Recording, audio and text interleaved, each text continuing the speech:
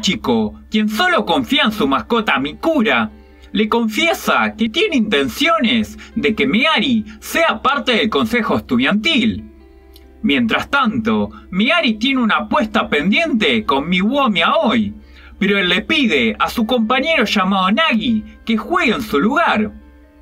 Ella va a la sala de apuestas a encontrarse con él, y mientras están hablando, aparecen Mikura y Nitobekyu, uno de los miembros del club de periodismo. Ambos estaban escondidos, espiando la situación, pero su escondite fue descubierto.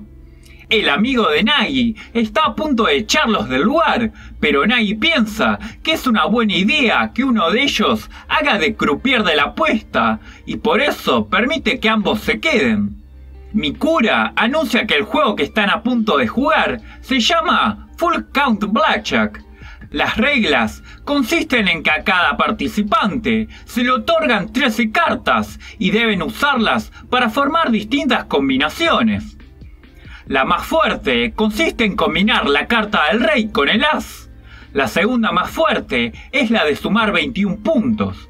Luego, cada uno usa esas combinaciones que formó para intentar ganarle a las del rival. Mikura les da 3 minutos para que hagan lo que consideren las mejores combinaciones de cartas. Durante la primera ronda, ambos usaron combinaciones de 21 puntos, resultando en empate. En la segunda ronda, Nagi quiere intimidar a Meari, intentando adivinar la combinación que ella va a usar, y lo logra, dándole la victoria de esa ronda. Para la tercera ronda, él piensa que ella va a usar una combinación de un rey y un as, y por esta razón, decide dejar que Meari gane la ronda y de esta forma reducir al mínimo su pérdida de dinero. En la cuarta ronda, Meari decide darla por perdida, sin ni siquiera revelar sus cartas. Para la quinta y última ronda, las cartas que usará Nagi suman un total de 12 puntos. Y según sus cálculos, a Meari solo le queda una combinación de 11 puntos. Esto le hace creer que la victoria será suya. Pero al momento en el que ambos revelan sus cartas, Meari tiene una combinación de 13 puntos, dándole así la victoria y dejándolo en estado de shock. La razón por la que no había revelado sus cartas en las demás rondas era justamente para que él no sospechara nada sobre su estrategia. En ese momento aparece Aoi, quien al ver que Meari consiguió otra victoria, se da cuenta de su potencial y le pide que colabore junto con él, ya que él tiene un solo objetivo y es destruir a Kirari, la presidenta del consejo estudiantil. Él le pide que lo acompañe a otro lugar para hablar, pero Tsutsura y Yukimi intentan detenerla porque piensan que Aoi es peligroso, pero aún así terminan yendo con él. Al llegar al lugar, notan que hay un grupo de personas, las cuales se hacen llamar la Sociedad del Máximo Florecimiento.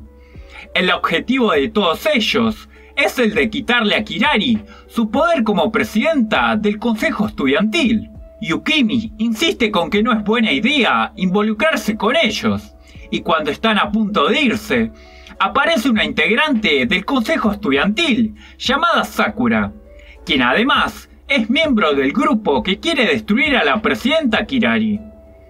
Aoi les explica que quieren deshacerse del sistema que convierta a los estudiantes en mascotas, y que para lograr eso necesitan que todos combinen su dinero y de esa forma ganarle en una apuesta a la presidenta.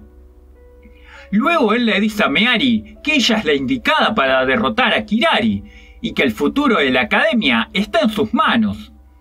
Ella le responde diciéndole que necesita un día para pensar su propuesta.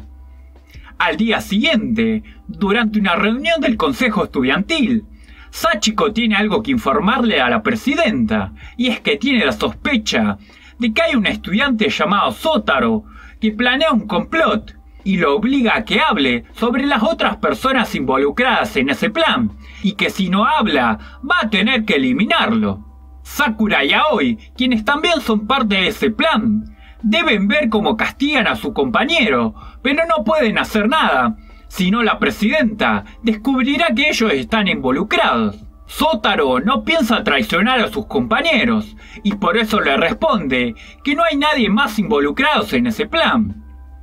Sachiko le pide permiso a la presidenta para eliminarlo, a lo que ella responde que le da igual y que haga lo que quiera.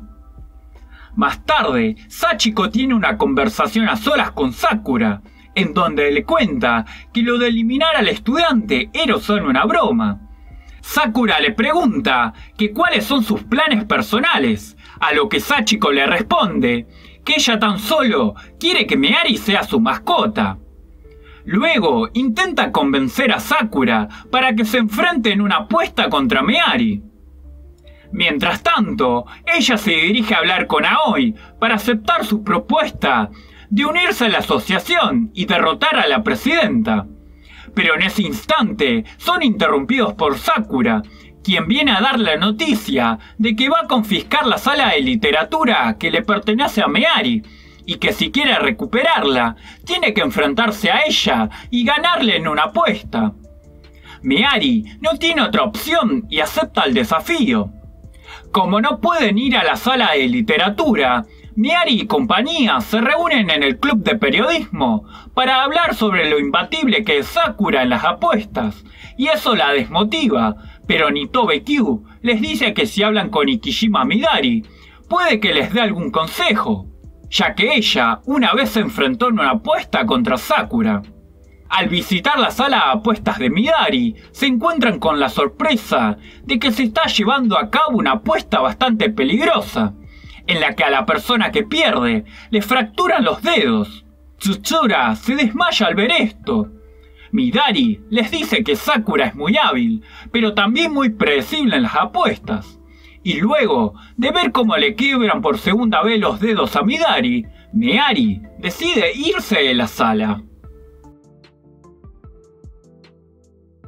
Espero que te haya gustado. Si fue así, no olvides dejar tu like y suscribirte.